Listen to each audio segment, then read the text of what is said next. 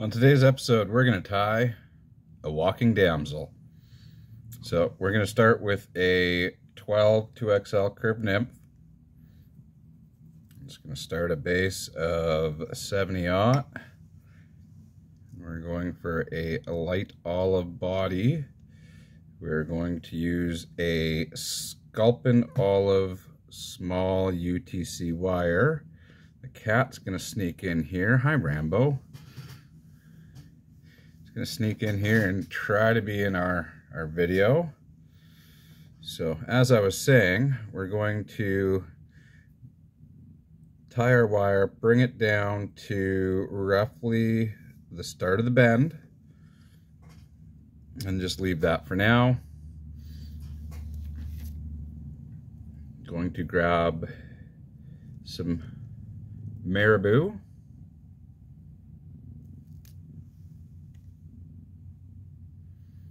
Pull yourself off a small chunk of that. We're going to use that for our tail and our body.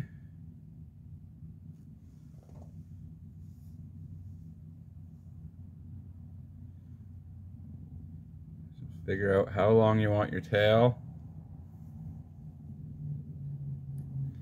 You want a little bit of a wispy tail, but not too long of a tail.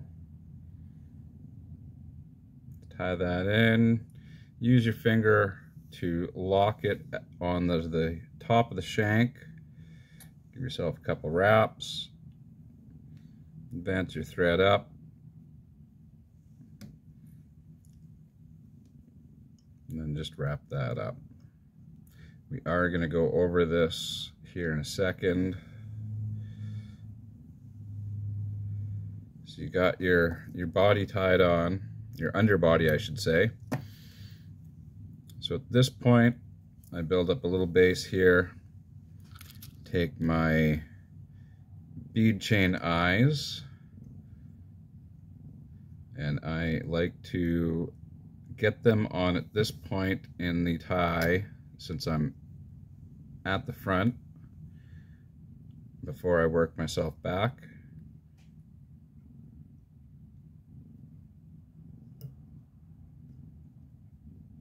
So get those locked in, they're nice and tight. At this point, we're going to grab some 1/8 clear scudback. I like to cut mine on a slight angle for my tie-in. Tie it in and run yourself all the way back to where you started your tail. A couple solid wraps, then run all the way back up. With the gaps in your thread and your marabou underneath, it's going to create a segmented body, segmented colored body. At this point, you're just going to pull your scud back with a little bit of tension, wrapping up the body, just slightly overlapping each wrap. And as you get to the back, just loosen up your wraps a bit. And then tie it off right behind the eyes. Don't cut it off yet, because once you've got it tied back there, just figure eight it over the eyes. And then we're going to give it 1 or 2 wraps while manipulating your thread to where you want it. Right in front of the eyes. Use a scud back to push those wraps tight behind the eyes. So at this point, bring your thread back behind your eyes. Now you can take your wire and do a rib over the body.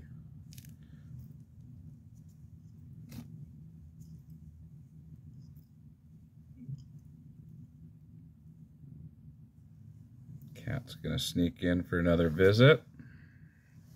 Can't always help that.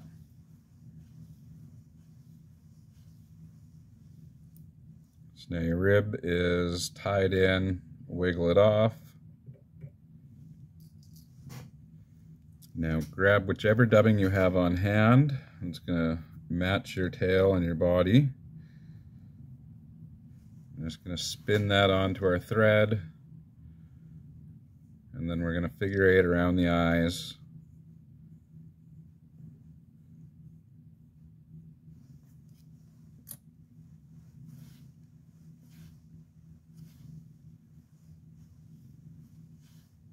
You want to make sure you're dispersing it evenly above the shank and below so that you don't have any gaps.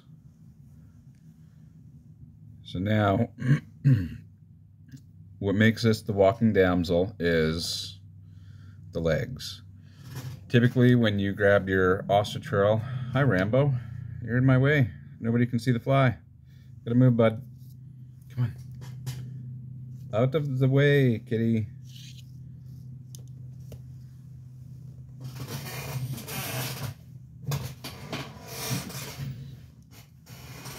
So, back to our legs, now that we're no longer interrupted. We're going to take some ostrich herl. I like to take 6 strands.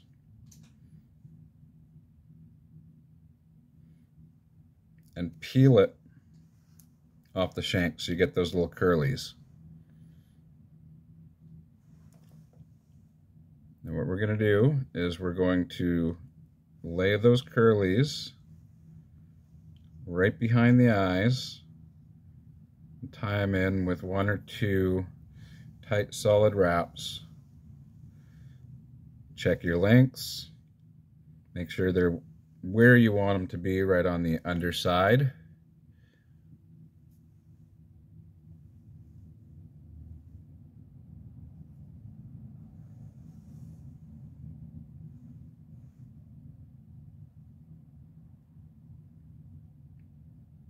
Bring them to the length you want. Make sure they're all kind of splayed out here and there.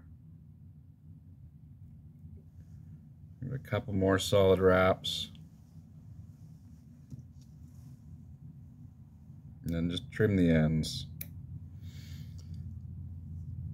Now, typically what I've done is I've been tying ostrich mayflies, and I have a pile of those ends sitting there in a pile, so that once I've got enough of those, I turn around and tie these. At this point, you want to take a little bit of your dubbing. Not too much, because we just have to hide the back of those legs.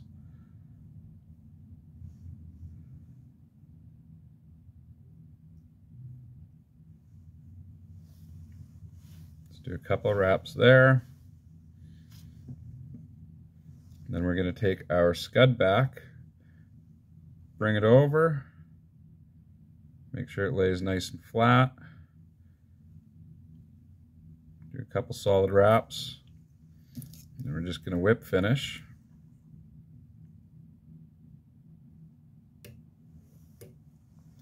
Then we're going to take a small little tuft of dubbing once again.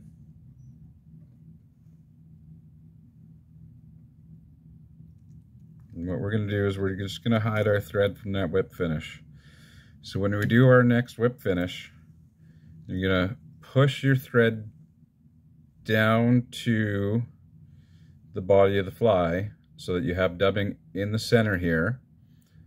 And then that way, as you do the whip finish, it takes that dubbed thread and covers up all the rest.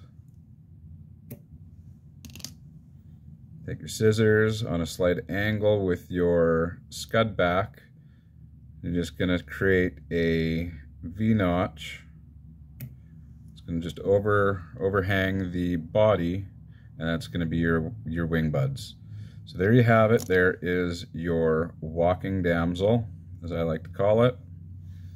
It's a cool, neat little pattern, semi-realistic, and fun to tie. So until the next one, tight lines and happy flies.